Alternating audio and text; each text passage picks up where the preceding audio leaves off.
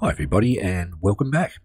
Alright, in this video we are going to show you how to save your player data, and then when they return to the game it will load their data back in.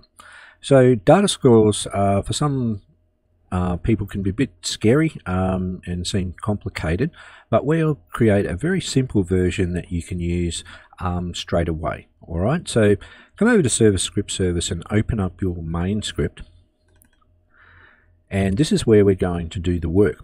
Now, there's a couple of things before we get started on the coding. The first thing that you want to do is come up and click on File and save your file locally. Alright, then in order to make data stores work, we need to change some game settings. And it happens on the server, so come up to File again, click on File and come down and click on Publish to Roblox. So when you click on that, you will have a window like this come up. So you can type in here my tile game or some other creative idea to name this project. I'm actually going to I'll do a new place so you can see how it works. All right, so I'll say testing my tile game. Right, a game that lets players level up by jumping on different coloured tiles. Alright, you don't officially have to type a description in, but it's probably a good thing to do. And the only other change you really need to make at the moment, if you're not working with other people, just turn off Team Create, and when you've got your name, come down and click on Create at the bottom and give it a few seconds, and you should get a confirmation screen that pops up to say that your project has been saved and it's created like this. So testing my tile game, successfully published. You may find this place in testing my tile game, and I'll show you where to find that shortly. Right, so click on Close, and now if you click on the Home tab, over on the right we have Game Settings. So go ahead and click on Game Settings, and there's a whole bunch. We start off with what you just saw just then, and you can look through each of these to see what you want to change. But the one thing that we need to change in security, so click on Security, is to enable Studio access to API services. Enable Studio access to game services such as data stores, which is what we're going to use. So click this so that it turns green, and then come down and click on Save. Alright, and you should see in your output window that you have your local save, and then it says Published to Roblox, and it's changed up here, alright, to place number 24. So that means that we've placed a version of our project onto the server, and that's where our data stores will happen. Alright, so to begin using data stores, at the top of our main script, so just below our fun mod here, we will get the service that's required to run data stores. So local DS for data store service will equal game get service and data store service. Then right below this, we'll create a variable PLR data, so for player data, and we'll enter, I'll just get rid of these windows for you. Alright, data store service, and then a colon, and get data store, and inside of here, add a set of inverted commas. Now, what this will do is it will attempt to get whatever named data store we put in here. Now, if it discovers that that doesn't exist, then it will create a data store for us and save it back over here for each player. Right, now there are different ways to use data stores, but we're creating one for each player in this circumstance. So come up with a unique name to call your data store in here. So you could call it my player or my tile data. You could call it banana. Just use something that's unique, and then put an underscore with 0.0.1 so that you have versions in here. So whenever you change a data store, what's going into it, sometimes you want to reset your data store because things have changed, and in order to get it to work properly, you need to reset it back to scratch. So start off with 1, and then if we have problems, you can go to 2 or 3, etc.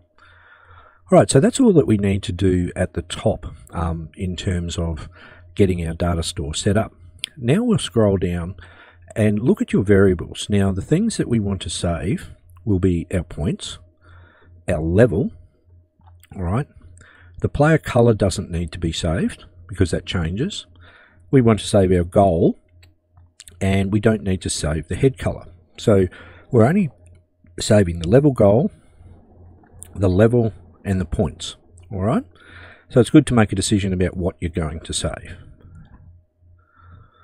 Right, so just below this function here for our changed, and inside of these two ends here with the brackets, add a comment and a bit of a heading to say this is where data stores is going to happen.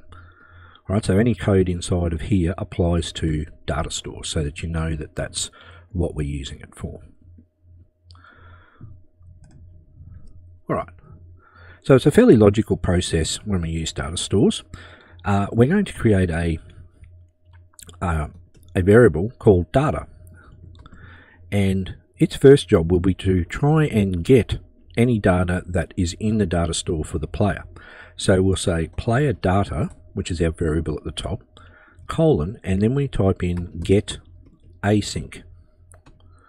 Alright, so get async is a network call, which means it goes to the server and it's going to look for the key to the data store that we want to try to get access to. And the key we're going to use is player.userID. Okay, so that comes in as a string, and it's like a list of numbers that represents your player in Roblox. So just below this, if we'll put a conditional statement. So we want to know if data, all right, is not equal to nil. So remember that little squiggly line is next to the 1 with the shift. Then, all right, so if it's not not equal to nil, that means that the player has data. All right, and we can put in print here, player has data. All right, just to test that. Now we'll add an else statement here. Else, so if it comes back as nil when the player joins, that means we have a new player. All right, so we can say print and new player. Okay, so that is enough to just test to see that this works. So let's click on File and Save, and also File and Publish to Roblox. We'll open up our output window, and I'll just clear everything that's there, and let's play.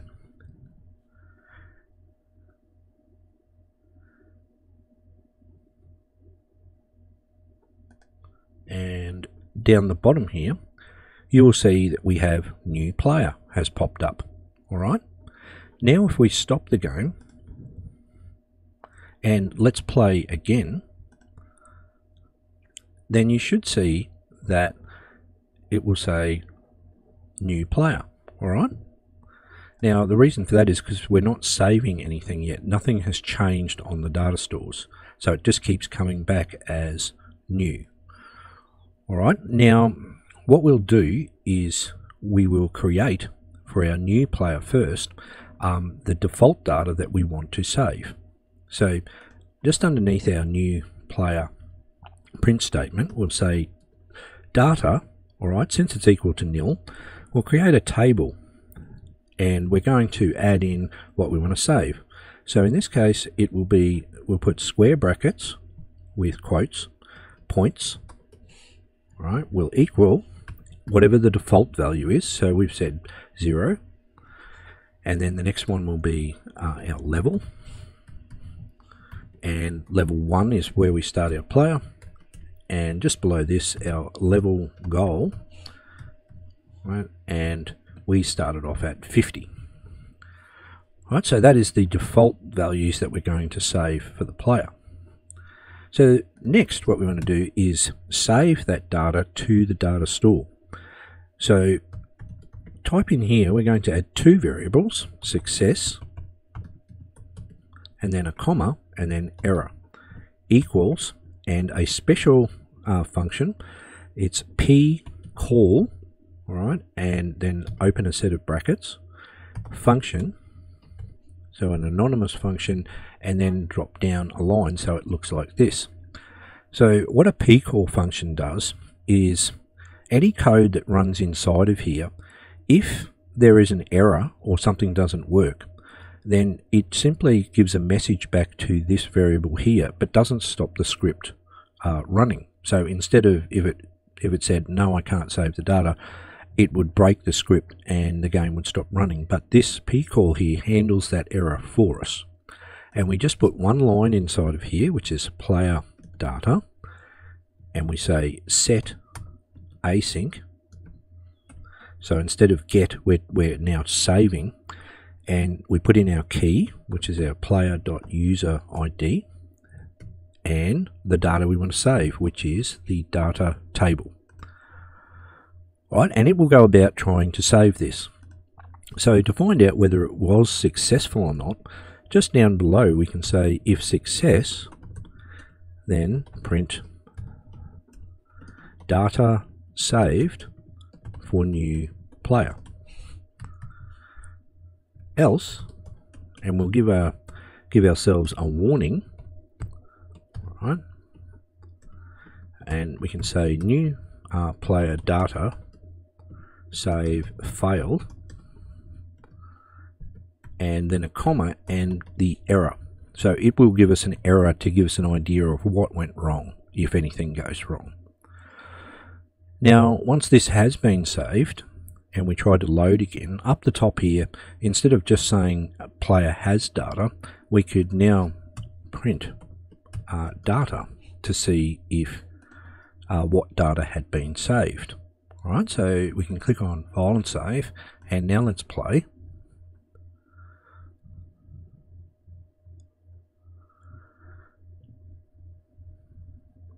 Alright, so down the bottom we see we get our message new player and data saved for new player. So now this time when we click on stop, we will play again, and you should find that we're no longer a new player, and we get this message instead, player has data, and our table. And if we expand our table, you'll see we have saved our table of data to the data store. Alright, so that's our default data setup for our new player. The next thing that we want to do is to, before we save it during the game, we want to get the data back out of the data store when a player joins the game. So up the top here, just below where player has data, we're going to set the values up above. So we'll say player points dot value equals, and then we'll access the data table that we're getting back and points. Alright, so no commas between the ends of these are just single lines, but you do one for each variable. So value will equal data, alright, and level, and then level goal dot value will equal data level goal. Excuse me.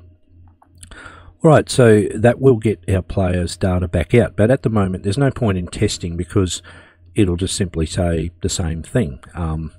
Let's now come down and we'll write the code that will save data when the player leaves the game. So right at the end, just after, still inside of our data line here, but after the last end, right, we'll write a special closing function. So this will be game dot on close equals, and then function, and drop down, and it should look like that. Okay, and inside of here we're going to do something that's very similar up here to this section here. So what I want you to do is, in the new player section, take a copy of the data and all of this down here. So we're copying that whole section there, and you can right click on it and copy, and then come down into the on close and paste it in. But in this case, instead of saving our default values, what we want to do is save our values. So we'll say player points dot value, and for our level we'll say player level dot value. Oops. And for our goal level goal dot value. Right, and it's going to save, and then we just change the message down the bottom. Instead of new player, data saved for player. Alright, so it's a little bit different, and we can just say down here player data save failed. Alright, and that is it. So let's click on File and Save, and then File and Publish to Roblox, and then we'll play.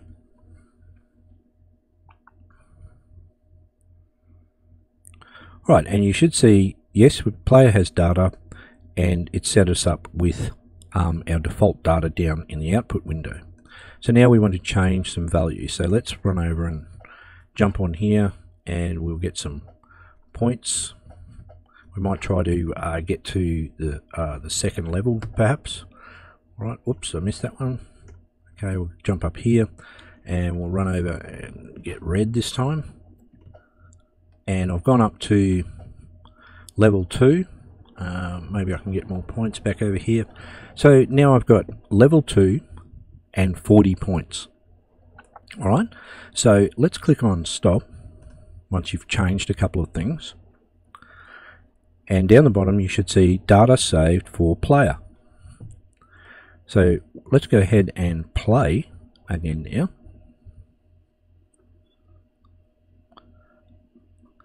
And over here, if you look up here, you should see that I've got my 40 points back. My level 2 is back. And if we open up our data, you'll see that it was saved and our level goal is now 100. Alright, so hopefully you're getting that result.